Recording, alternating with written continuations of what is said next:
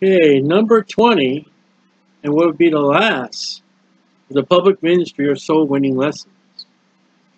And to conclude, we're going to look at what happens at salvation.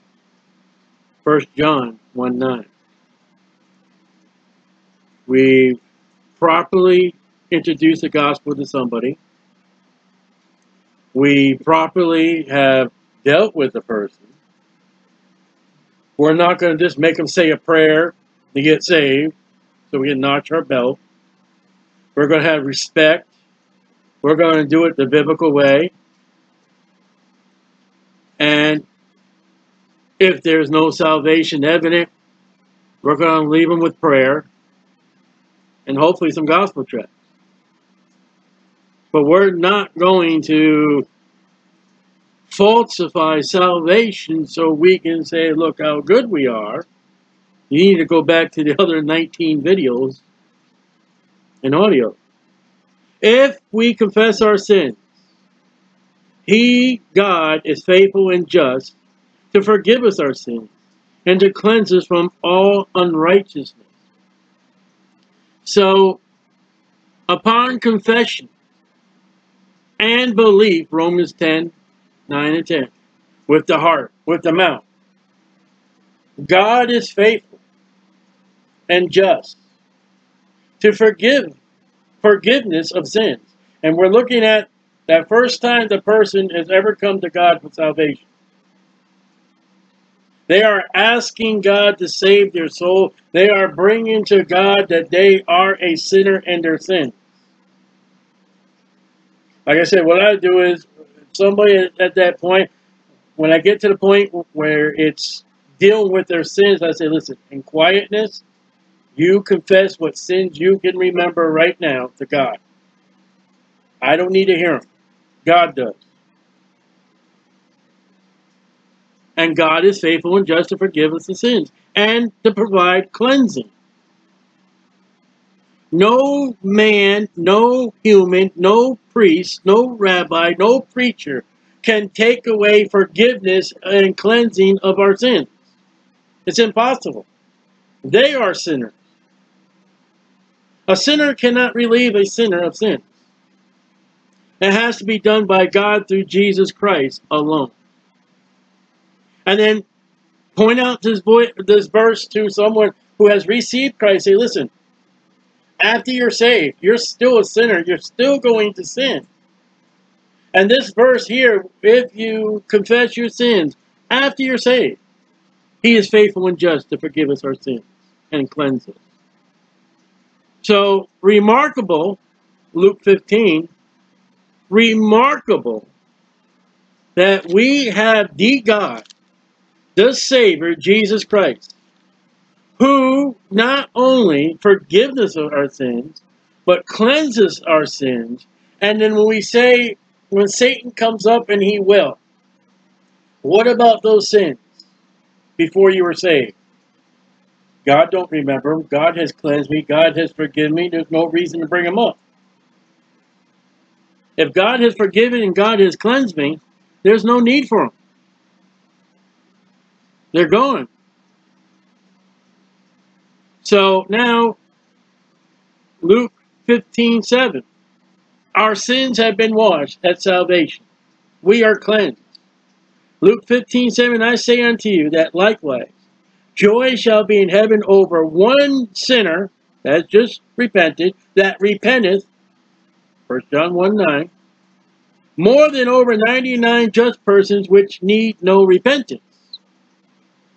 So, when a man comes to Jesus Christ as a sinner, and he has repented, there is joy in heaven and rejoicing in heaven by the angels. I like to point that out to people I have witnessed to and have asked Christ to save their soul. I have turned to this passage and say, you know what just happened now in heaven? Someone may have threw a touchdown. Someone may have made a ball in a basket. Someone may have hit a home run. Someone may have finished the final lap or whatever it is. The angels, Oh, boy. What we do? What's that, Lord? What are you doing? You're writing a new name down in the Lamb's Book of Life? Hallelujah! Glory to God! Jesus Christ has saved those souls. And there's rejoicing. There's pleasure. Luke 15:10. Likewise, I say unto you, there is joy in the presence of the angels of God over one sinner that repenteth. Again, repentance. Repentance is not just, oh, I'm sorry, but go back and do it. Oh, you caught me. I'm so sorry. That's not repentance. Repentance is, I'm sorry, and I'm going to try. If not, I'm going to stop that and knock it off. And if I don't quit, because we're still sinners, I'm going to battle it. I'm going to confess it. I'm going to seek God's help. I am going to put my own help into knocking it off. Stop it. Saying no to sin. And there's joy in the angels' heaven when a man gets right. That's what the angels rejoice over. They don't rejoice over a ball. They don't rejoice over a race. They rejoice over a man that has brought his sins to God. And they're washed. Luke 10:20. And he arose and came to his father. But when he was yet a great way off, his father saw him, and had compassion, and ran, and fell on his neck, and kissed him. And the son said unto the father, I have sinned against heaven, and in thy sight, and am no more worthy to be called thy son. But the father said to the servant, Bring forth the best robe, and put it on him, and put a ring on his hand, and shoes on his feet. And bring hither the fatted calf, and kill it, and let us eat, and be merry. For my son was dead, and is alive again. He was lost, and is found. And they began to be married. Isn't that interesting? And there is no end to the merrymaking in that chapter. Nothing. It is the father saying, here he comes. It's the son saying, I have sinned against God. I am sorry. Listen, I'm not worthy to be called your son. Make me one of your servants. And the father's like, I've heard the repentance. I've heard that he's sorry. He's truly sorry. I don't want to hear it no more. I want to rejoice. I want to be merrymaking. Luke 10:20. This is all happens after a man has left the kingdom of Satan, the fatherhood of Satan, has come to the fatherhood and the family of God the Father, through Jesus Christ, through the blood atonement, through the gospel that Jesus Christ suffered and died, according to Scripture, and was buried, and arose again the third day, according to Scriptures. When a man believes on that from his heart, with his mouth confession, there is just great merrymaking. There is just great rejoicing over that. And in Luke 10:20, notwithstanding this, rejoice not, that they could serpents and the scorpions and healing and all the signs and wonders. Notwithstanding this, rejoice not, that the spirits are subject unto you, but rather rejoice, because your names are written in heaven. Oh, he threw a ball. Oh, whoopee-doo. Oh, he made 500 left-hand turns. Whoopee-doo. Who cares? Oh, he had the greatest performance ever. Whoopee-doo. Oh, he got 3 trophies. Whoopee-doo. He got his name written in the Lamb's Book of Life. Glory to God in the highest. Jesus Christ is praised. Jesus Christ, the work on the cross, has not failed. There's a new name written down in glory in his mind. Been in a couple churches where somebody gets saved and they will sing that hymn. A new name written down in glory. God glories in the finished work of Jesus Christ upon a sinner that has repented and got right. That's the glory of God. Too many Christians put their glory in the wrong junk. Junk. The blood of Jesus Christ ain't junk. It's power. It's worthy to be praised. It is worthy to be rejoiced. It puts a man's name in the Lamb's Book of Life forever and ever. Let's look at that. Revelation 13:8. Revelation 13:8. Now, there is no rejoicing. I must say, if we go to 13:8, there is no rejoicing when someone just says a prayer and they're not truly saved. There is no rejoicing when you lead someone down a false, deceptive way of salvation that's not true salvation. There's no rejoicing. And you'll be facing the judgment. 13:8, Revelation. And all that dwell upon the earth shall worship him, whose names are not written in the book of life. In the book of life of the Lamb, capital L, Jesus Christ, slain from the foundation of the world. That's the Antichrist. And the church is gone. But let me tell you, the people who are in the tribulation, the church is gone. But those who have in the tribulation period have gotten their names, are able to put their names in the Lamb's book of life, will not follow the Antichrist. The worship of Satan and the mark of the beast, there is no Jesus. It is God. How can I say it? It is not God, but Satan. That Lamb's book of life is life. It is reservations into heaven. Either you got Satan or you got the Lamb's book of life. Revelation 21:27. You know, if you're going on a trip somewhere, Revelation 21:27, and you're going to spend time at a hotel or motel, you call up, you make reservations, say, hey, I need a room, blah, blah, blah, blah, blah. I want this, blah, blah, blah, blah. Well, before we die, in order to get to heaven, we got to make the reservations. And the reservations are made at Calvary. You walk up to Calvary, you see Jesus suffering and dying on that cross, bleeding God's blood, Acts 20:28. And you say, Jesus, I am a sinner. I repent of my sins. I am going to turn this way, this day forth. I'm going to follow and believe on you. I want to go to heaven. And at that moment, your name goes in a book, the Lamb's book of life. And as you would go to that hotel or that motel where you are, they would open up today they go online, go to the computer. But they would open up that book and they would look for your name. Yep, you got reservation. And when we go to heaven, that book will be open. And if your name is there by the blood of Jesus Christ, you go into heaven. If your name is not there, you go to hell. Plain and simple. Your name in there by the finished work and the merits of Jesus Christ alone will get you to heaven. I would go so far as to say, this is not scriptural, but I would go so far as to say that your name is written with the blood of Jesus Christ. But I can't prove that. But it is the blood of Jesus Christ, which is the blood of God.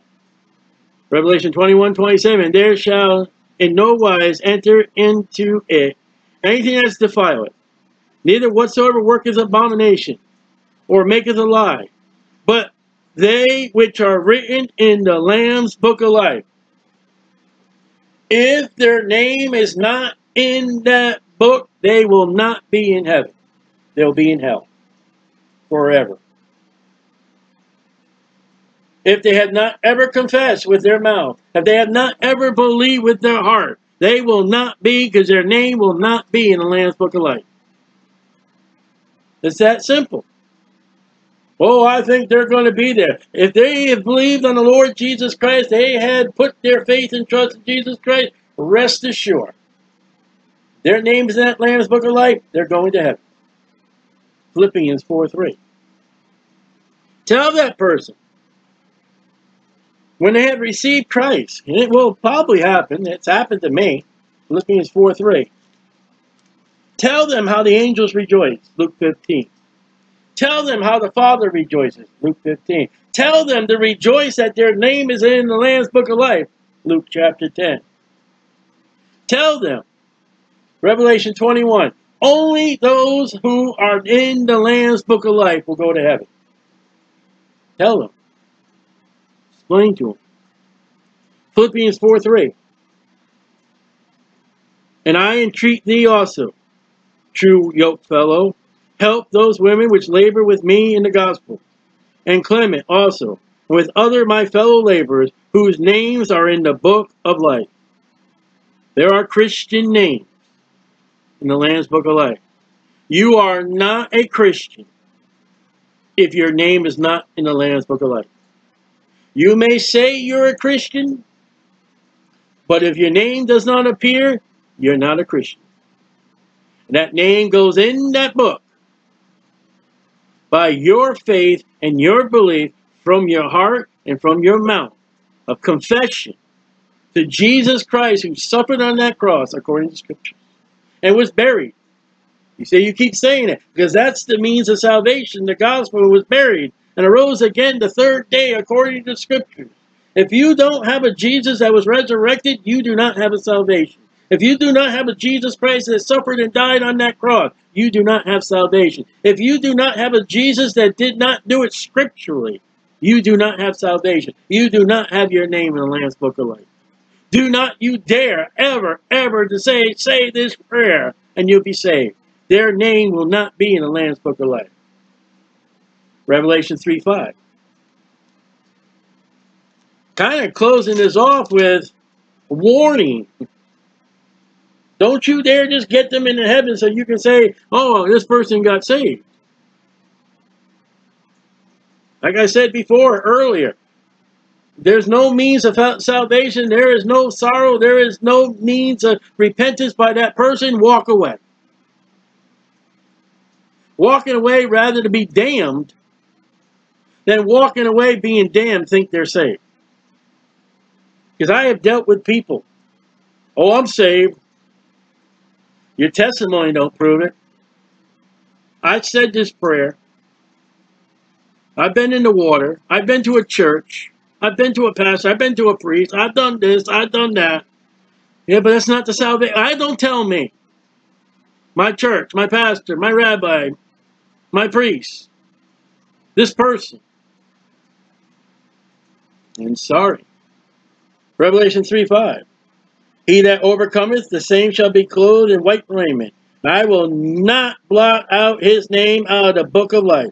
Once your name is put in that book, it is forever in that book. Oh, can I lose my salvation? You can't be erased out of that book. Once that name is written down, I'll never depart. I'll never leave thee or depart from me. No man can pluck them out of my Father's hand. These things have I written unto you that you may know you have eternal life. Once you get that name in the Lamb's Book of Life, you are going to heaven by Jesus Christ and by the finished work of Jesus Christ, by the gospel of Jesus Christ, and it will never, ever be erased. Ever. Ever. Revelation 20, verse 15. God keeps good records. You ever read the book of Numbers? Ever read 1 Chronicles? How dare you think that God don't keep records? You know, there are names in the Bible, who cares? I don't care about that guy. There are places in the Bible, I'm never going to be there, who cares? There are numbers of things that happen in the Bible. I mean, numbers, 5, 10, 20, 1,000. Who cares? God cares. 20 verse 15. And whosoever was not found written in the book of life was cast in the lake of fire. It's that simple.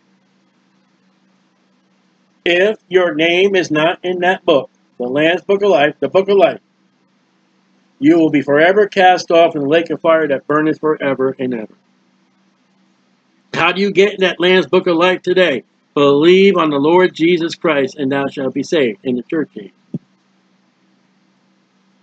1 Corinthians 6:9. 1 Corinthians 6:9. You got to tell them now. What did they do? What happened? Don't leave. Please, if someone gets saved and you've led them to the Lord, train them up in the Lord. Take them on. Bible study them. Help them. Teach them. Help them. They've been newborn babes. They've been newborn. They're new. I'm getting all tongue-tied here. Forgive me. You got to get them off back on the milk. You got to get them through how to walk, how to talk, They need help. Don't leave them by the wayside. 1 Corinthians 6:9. Know ye not that the unrighteous shall not inherit the kingdom of God? Be not deceived, neither fornicators, nor idolaters, or adulterers, or effeminate, or abusers of themselves with mankind, nor thieves, nor covetous, nor drunkards, nor revilers, nor extortioners shall inherit the kingdom of God. And such were some of you, but you are washed. You got that? You are washed. You are clean. If you had truly repented of your sins and believed on the Lord Jesus Christ, you are washed. But ye are justified in the name of the Lord Jesus Christ and by the Spirit of our God. It's not by your church. It's not by your merits. It's not what you've done. It's what the Lord Jesus Christ, the Holy Spirit, and God. See the Trinity there? That's why what they've done for you. No other way but Jesus. And so what if I do steal? What if I do get drunk? What if I do have covetousness? 1 John 1:9. If you confess your sins, he is faithful and just to forgive us our sins. If you tell a lie, if we confess our sins, he is faithful and just to forgive our sin. And then the repentance part, you got to make it up. You just can't say, oh, I'm sorry for lying. You got to go and get that lie right. You stolen something. Oh, Lord God, I am sorry for stealing that. You got to go and get it right. That's repentance. Now, last part. 1 John 1:7. 1 John 1:7.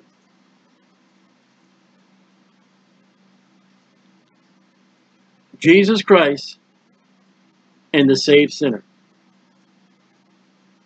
Jesus Christ and the saved sinner. Here we go. I'm saved. I've sinned after I'm saved. You got to get this across. 1:7. But if we walk in the light, as he is in the light, Jesus, and have fellowship one another, and the blood of Jesus Christ, his son, cleanses from all sin. All sin. You got to walk in the light. You got to do what's right. And you're only going to know by what's right by reading and studying the Bible. In your first few years as a newborn babe in Christ, you're not going to get it right.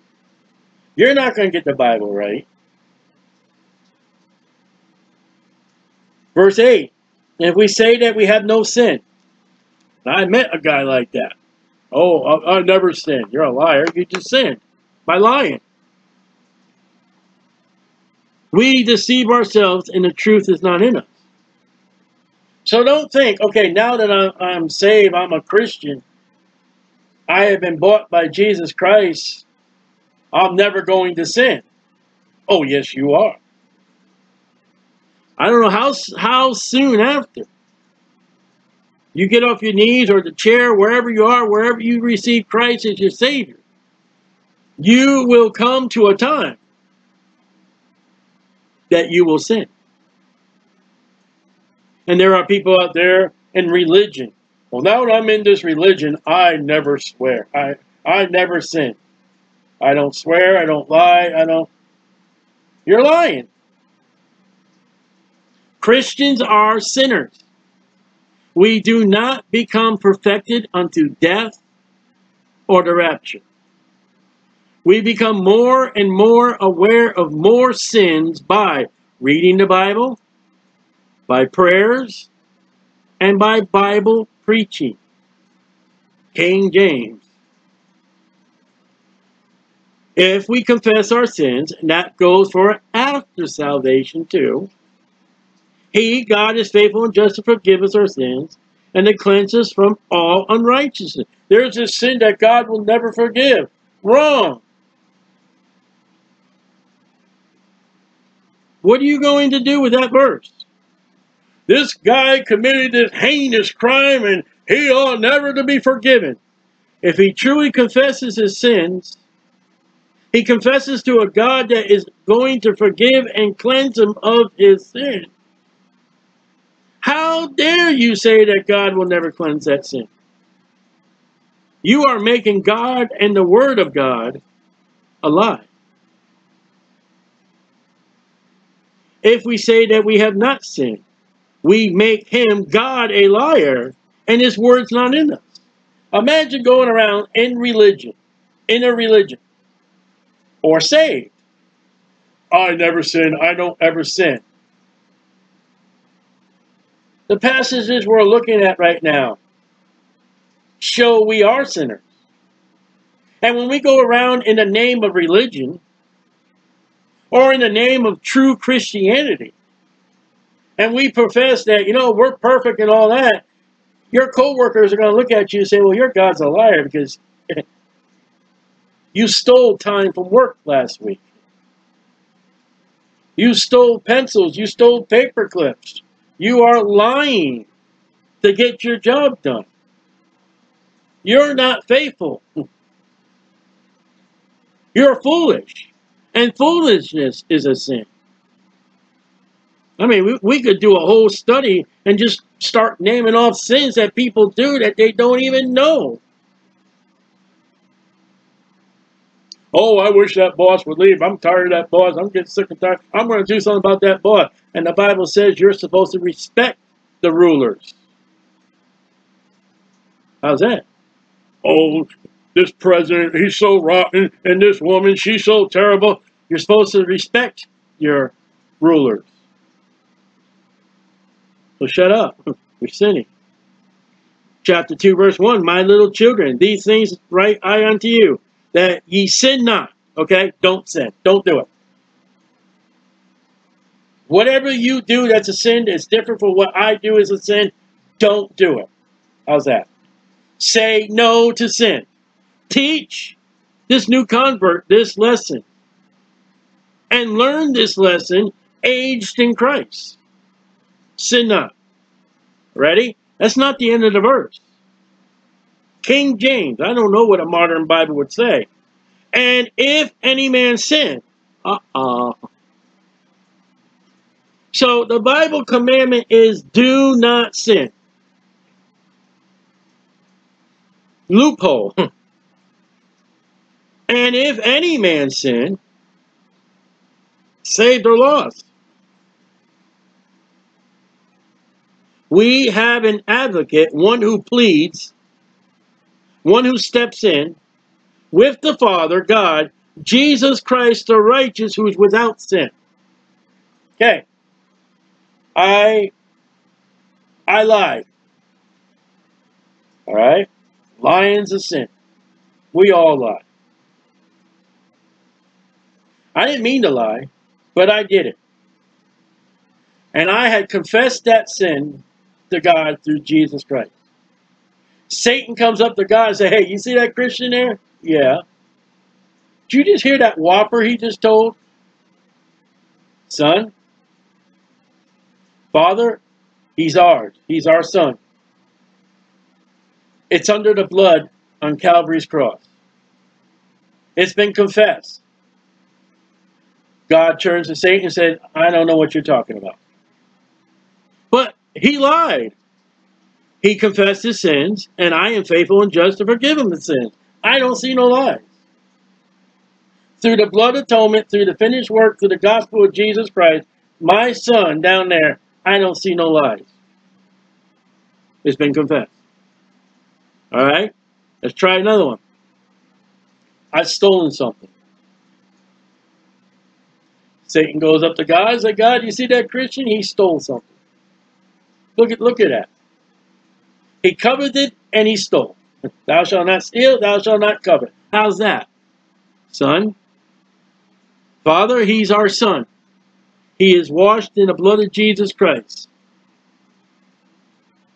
But that sin of coveting and theft, he's not confessed it. He has not put it under the blood of Jesus Christ. God would have to turn over to Satan and say, well, he's a sinner. And we're not going to get into the issue, but yeah, he's a sinner. And any sin that we do not confess and use Jesus Christ as the advocate. Let's try a third one. All right. I have thought in my head, I wanted to kill somebody. Whoa, that's murder. Whether you do it or you don't do it, you think about it, you're guilty. The moment I think about it, oh, I wish this guy would do, oh, I just want to kill him. The rapture happens right then and there. Or I die. Either I die or the rapture happens after the moment I think about killing somebody. I have not confessed it. It will stand at the judgment seat of Christ as wood, hay, or stubble. It will burn. I will be at the judgment seat of Christ charged with murder for thinking about it. I do sin as a Christian. If I confess my sin, God is faithful and just to forgive my sins. That's how important it is. We have that advocate. And you must, if I can say it 400 times, you must teach that child of God, that babe in Christ, you will still sin. But you bring it to God and you work on that sin. You fight with that sin. There are sins in my life since I got saved, they're gone. I don't even worry about them no more. There's still some sins like they're gone, but, you know, my mind lavishes in them. There are sins I'm still doing. As a born-again, Bible-believing Christian who teaches the Bible, I probably lost people by now. I teach the Bible. I preach the Bible. I witness. I'm a sinner. I need to apply 1 John 1:9. It's that simple. Verse 12 of chapter 2. I write unto you, little children, because your sins are forgiven you for his name's sake. So whether you just got saved or you are saved and you have confessed the sin, and Satan comes up to your ears and he says, hey, what about that sin you do? What about it? Huh? You sinned.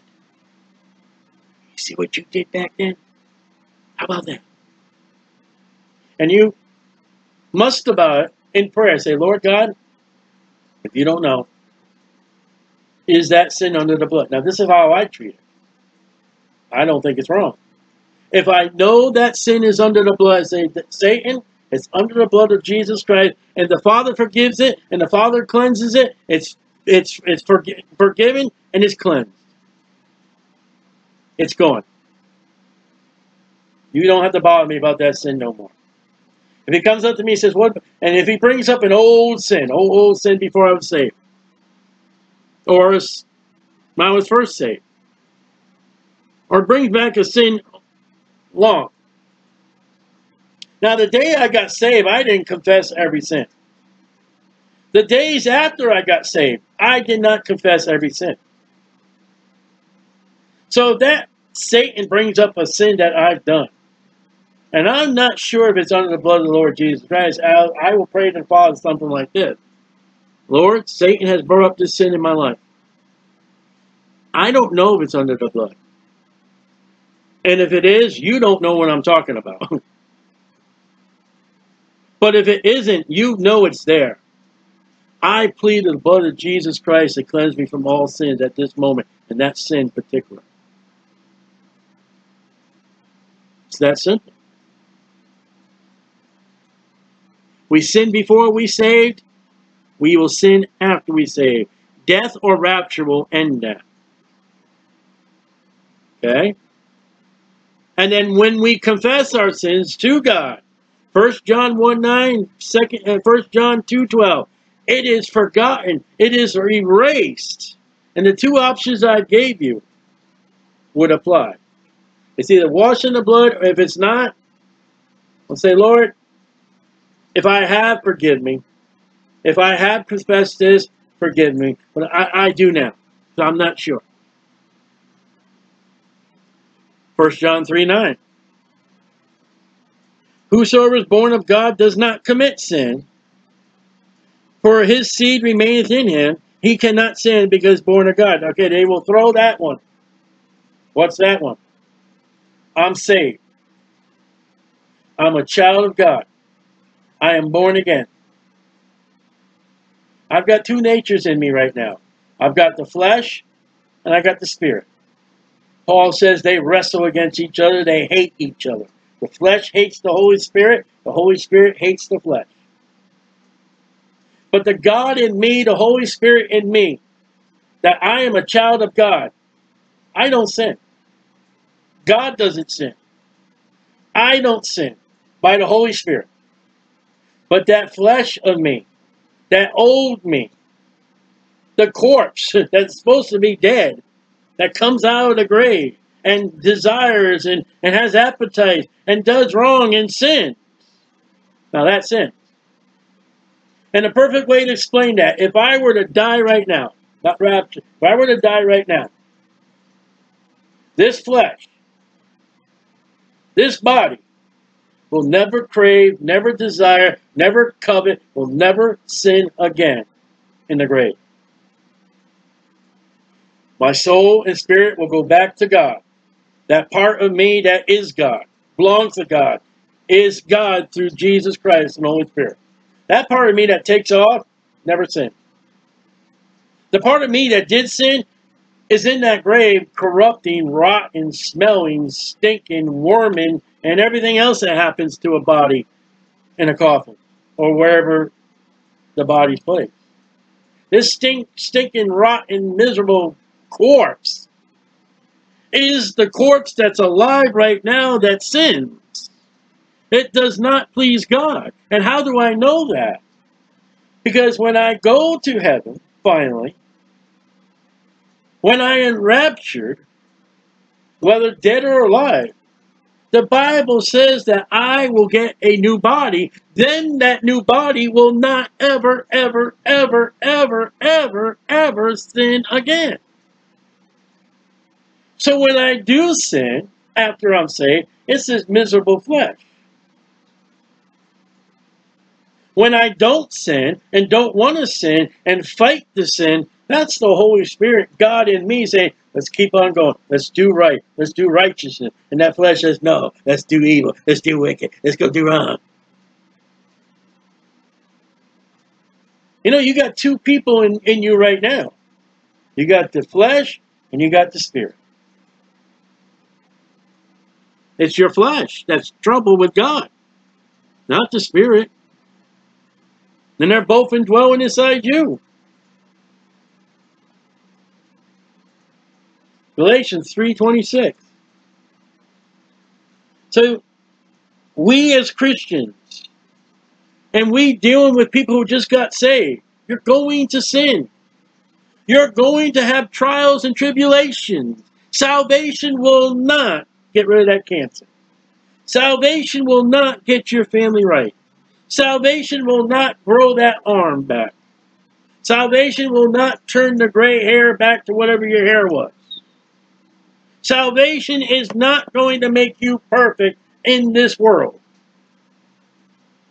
You know why? The wages of sin is death. Romans 6:23 is written to Christians. I know we use it for lost people. I know we use it for evangelism. But the wages of sin is death is written to Christians. We die as Christians because we're still sinners. Some of us are going to go up in a rapture when that happens. Glory to God. We're going to get a new body. Glory to God. The reason why a doctor will say, hey, you got this disease, because your body's breaking down. Now, the disease is not in the Holy Spirit that dwells with you.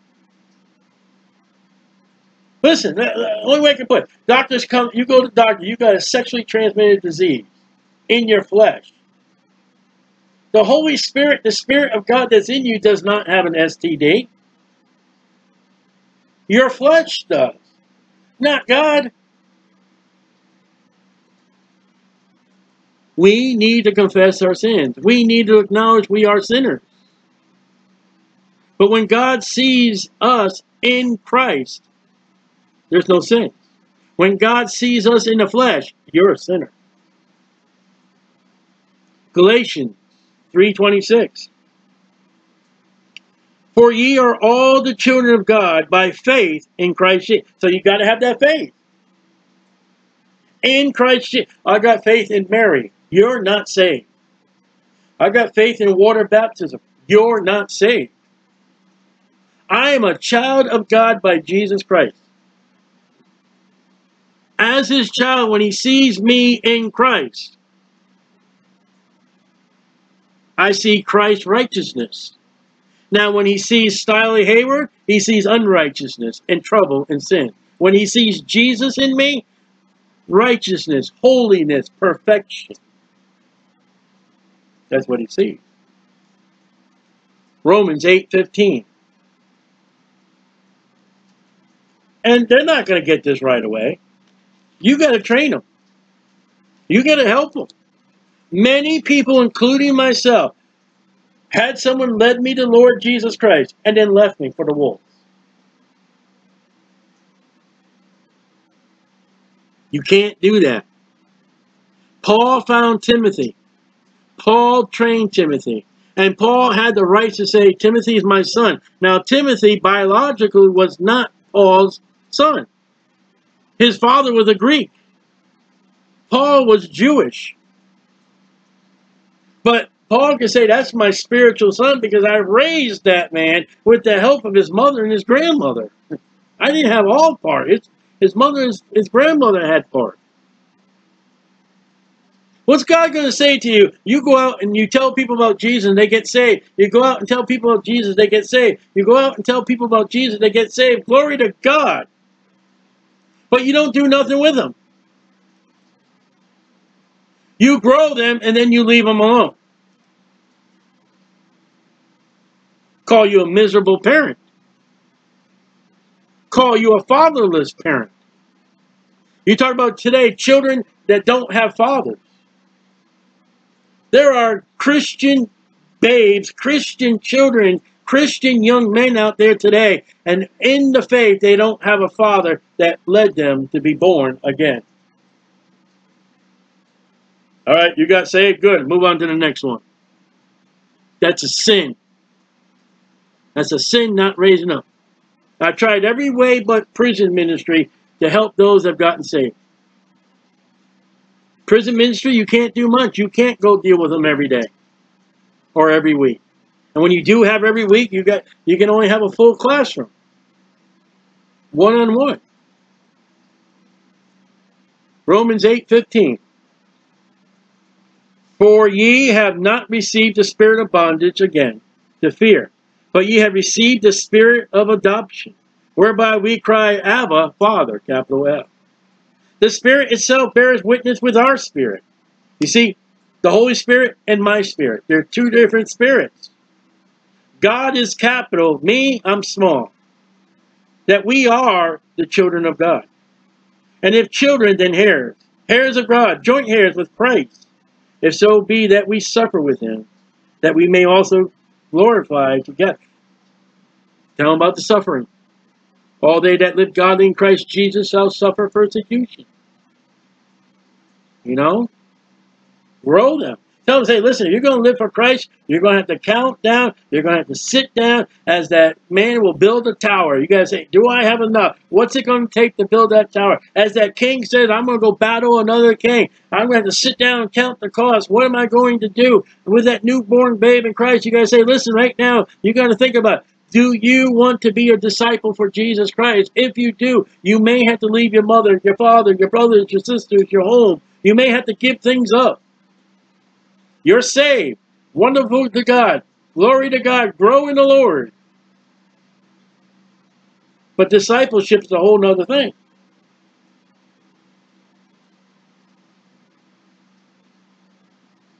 First Peter 2:10. Too many people just, all right, say this prayer, or you're saved. Move on. That's wrong. That's wrong. Now, like I said, I mean, you leave gospel tracts out and people get saved by them. I mean, you're restricted.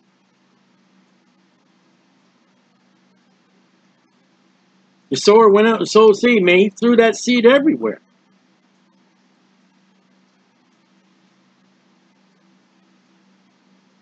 But we are to train. 1 Peter 2:10. Which in time past were not a people, lost, but are now the people of God, saved, which had not obtained mercy, but now have obtained mercy, saved and lost. Saved and lost. There's a difference. And back to Galatians 4:6. You got to tell them there's a difference now. What's the difference? You are a new creature. You are now a child of God. You are no longer a child of Satan. As you repented, now you got to pick up and go. And to go is to go in another direction, a way of holiness, a way of righteousness, a way that pleases God with the Holy Spirit. And on that way, you're going to fail. You're going to sin.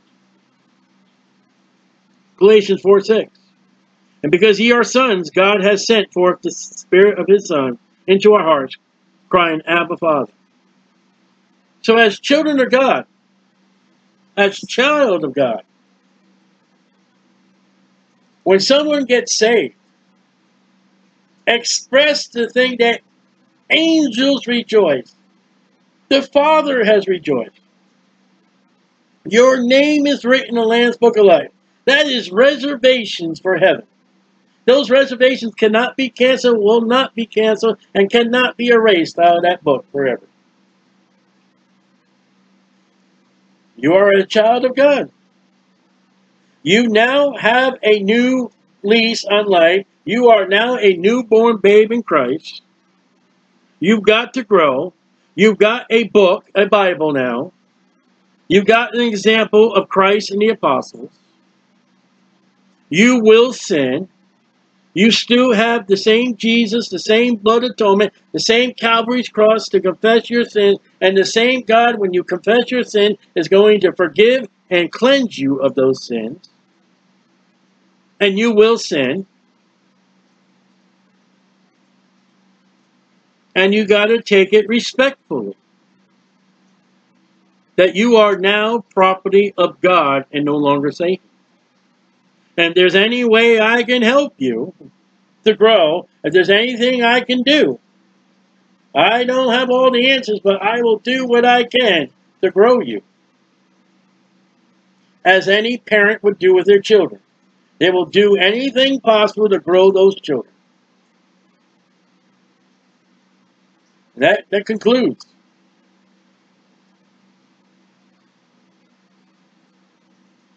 It's a very important step to witness. It's a respectable step. 20 videos we've gone through in audio lessons. The who, what, where, when, why, how. What to do, what not to do. How to do it. Examples. And I pray you go back to the videos if you caught one in the middle or at the end. God expects us to preach the gospel. But not everybody's going to get saved. And those that do get saved, it's our responsibility to grow them. Or turn them over to somebody who can grow them. Now, I'm in Florida. We have a lot of tourists down here. Let's say I meet somebody for whatever the event is down here. They get saved. All right, fine. Where do you live? I live in Minnesota. Well, I'm not going to go to Minnesota unless God directs me, but I have no cause to go to Minnesota. Now, we can text, we can email, we can do the videos. Let me see if I can find where you live, in the area you live, a good Bible-believing Christian church that has the proper standards. Let me try to get you into that church. You make the phone calls, you make the checking, you check the pastor and all that, and you tell him, say, listen, I got this man, he lives in this place right here, he's received Christ, I'm trying to get him into a good Bible-believing church where he can grow. And then you politely, casually, say, move him on. And then check on him. Say, how are things going? What's going on? How are you growing? What you doing now? Encourage him. You know, just because a child goes off to college, oh, well, okay, they're not much older no more. No, that doesn't happen. But go ye in all the world and preach the gospel.